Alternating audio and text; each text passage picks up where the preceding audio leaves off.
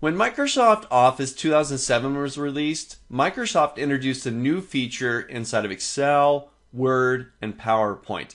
This is a feature that prior to 2007, none of the Office applications had.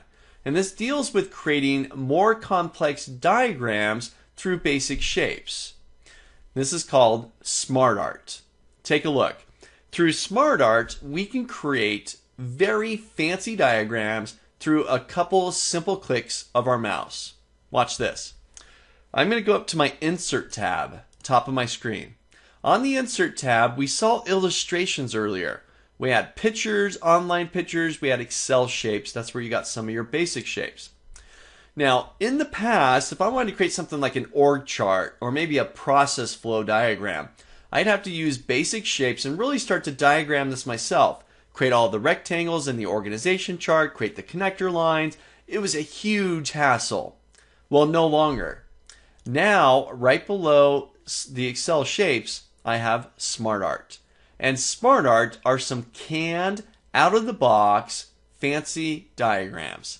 Take a look. I'll give that button a click. This opens up my Choose SmartArt graphic window.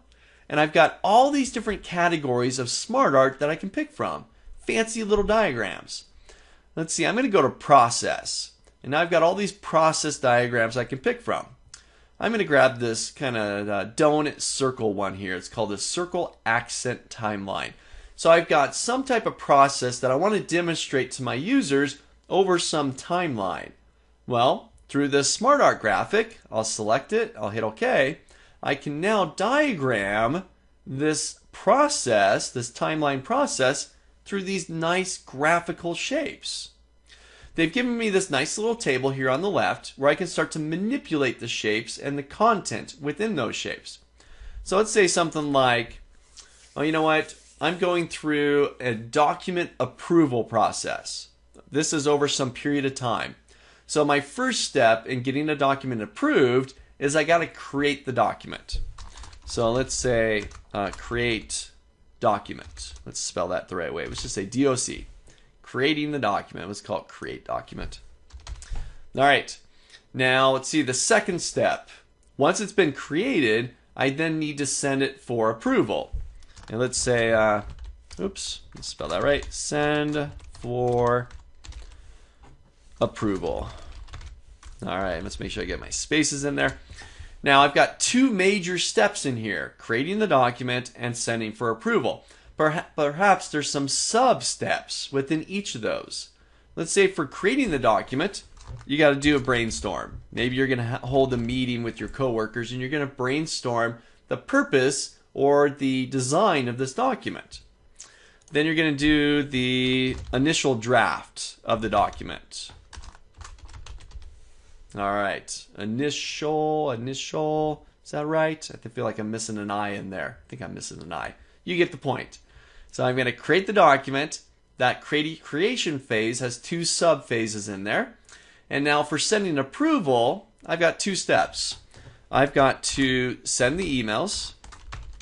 Okay, and I've got to collect the responses.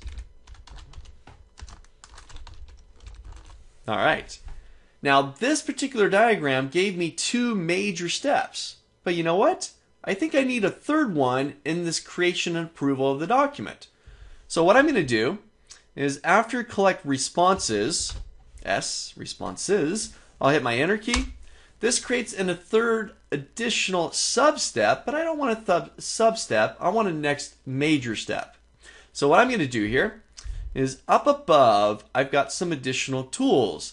With the SmartArt selected, I get two new tabs, Design and Format.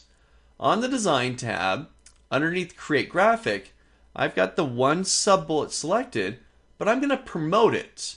I'm going to move it up in the hierarchy. And now I've got a next major step. And we'll call this one Final Approval. All right, and that sounds good. I've got this really fancy diagram that I could have created through the simple shapes that we were talking about earlier, but this is streamlined. It's out of the box, fancy little diagrams that we can take advantage of. Just filling in the table, the little bullet list to create your SmartArt graphic. Now, if you want to do some formatting with this, you got all sorts of formatting options. I'm going to select the border, not a specific shape, but just the border. I'll go up to my design tab, and here I got smartart styles. And you got all sorts of styles to pick from. I'll just hover my mouse over the top of these. They're pretty slick. That was kind of neat.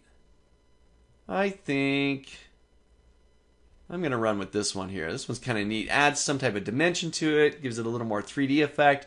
That's a pretty slick one. If you want to get into the nitty-gritty of formatting your shapes, your smartart all by yourself, you don't have to use styles. All those are quick and dirty and just right away you can format your shape.